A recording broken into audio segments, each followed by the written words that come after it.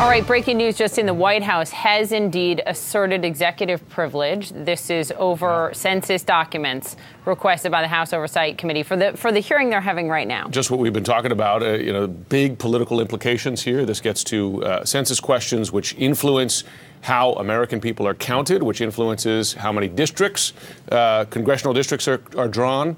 Here is the chairman of the House Committee on Oversight and Reform, Elijah Cummings, speaking now.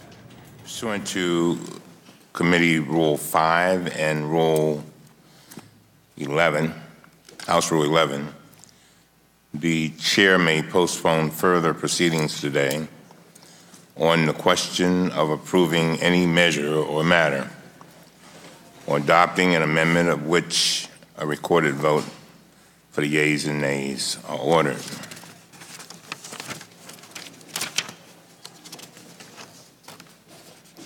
Now, pursuant to notice, I call up a report containing a contempt resolution.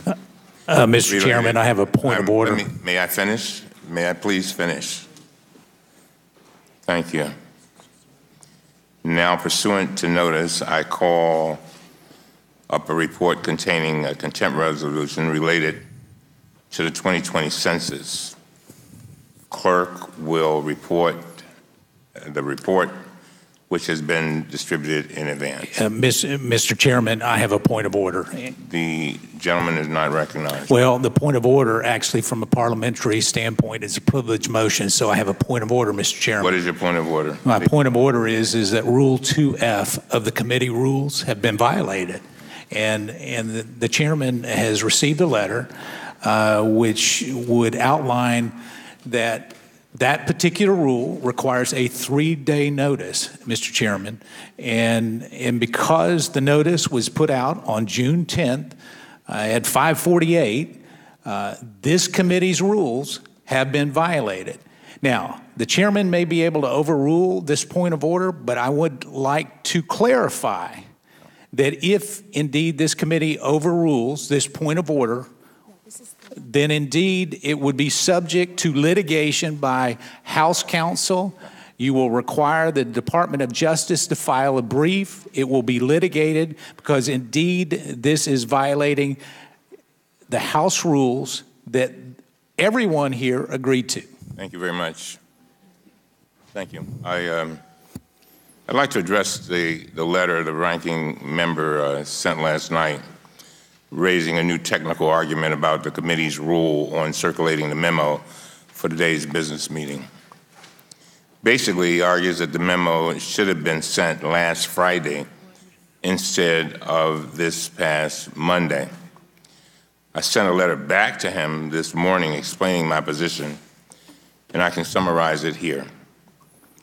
In the last Congress, the committee rules used to require a memo 72 hours before a business meeting. In January, we on this committee unanimously adopted rules that changed that requirement to 3 days. As I stated when we made that change, our purpose was to make sure that our committee rules matched the House rules. The timing of our committee rule was drawn from the House rule on noticing business meetings. That rule provides that a markup cannot occur, and I quote, earlier than the 3rd calendar day before it is noticed. The House parliamentarian has interpreted this rule as including the day the notice is sent and the day the business meeting occurs. Committee staff confirmed this interpretation with the parliamentarian again yesterday. So in other words, we needed to send let's get some background on what's happening here. Lauren Fox is back on Capitol Hill with more. So basically, this committee has asked for documents related to why that citizenship question is attempting to be put back on the census.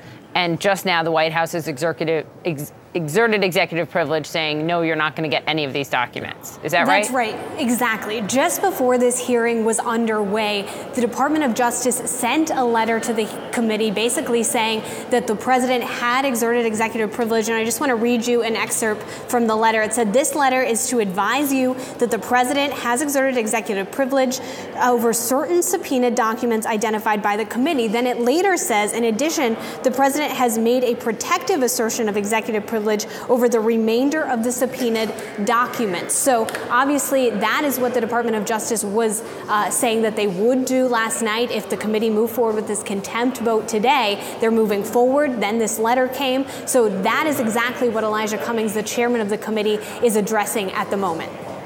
We're also joined by Renato Mariotti, who we brought back. And Renato, we were talking about this just moments ago, the political importance of this, because there are concerns that by putting the census question in, it'll reduce folks who are immigrants, legal ones, mind you, their response, and that influences how congressional districts are drawn. But legally, getting to this broad and even preemptive, really, declaration of executive privilege here, from a lawyer's perspective, I mean, they're using this for everything now. Is that legally sound?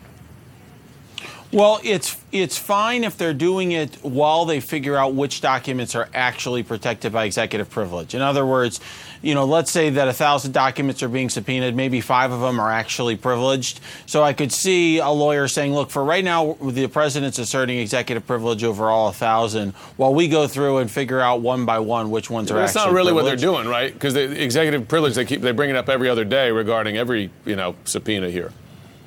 Yeah, I think it's slowing things down as a political matter. It could be used as a delay tactic. Mm-hmm. But in and of itself, a court's not going to have a problem with it. I think the question is going to be, in the end, what are they asserting executive privilege over?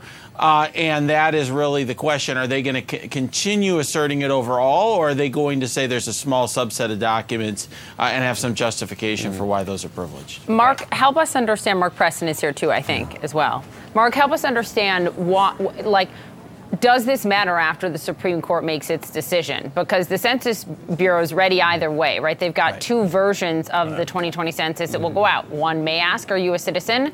And one will not ask that. So when the Supreme Court says either it's legal or it's not legal to include this question on the census, does any of this matter just in terms of what people will actually have to answer? Well, certainly when it comes to this question, it doesn't. But again, this is more about the grander and greater question about what the administration is willing to do and willing to work with when Congress does its oversight responsibilities. I hear that. The court is the high, I mean, that's the end of the road, right? Once the Supreme Court weighs in, that's it. So in some ways, people will say that this is a political issue that Democrats are trying to stir up. But again, it's not so much that. I think you have to take yourself away from this issue alone and look at this as two different issues. One issue is this. One issue is whether the administration will comply with any oversight from Congress. Yeah, but the court has clearly become a political body on so many of these issues. It's so divided down the line on issues, whether it's gun control or a question like this, seemingly on partisan lines. Renato, you had Justice Ruth Bader Ginsburg warning over the weekend about how on these key upcoming decisions, the court is so bitterly divided. And I wonder, was that signaling, telegraphing here that this is one of them on the census issue? Because, again, it has political implications for both parties. Very well could. I will say there are potential ways in which the court can resolve this that sidesteps some of the challenging and thorny issues, but nonetheless allows the Trump administration to go forward with that question. And so I guess all I would just say is that we, if folks are concerned about the political implications one way or the other here, they shouldn't necessarily assume that the courts are going to bail them out. They have to work with their representatives to fight on those issues.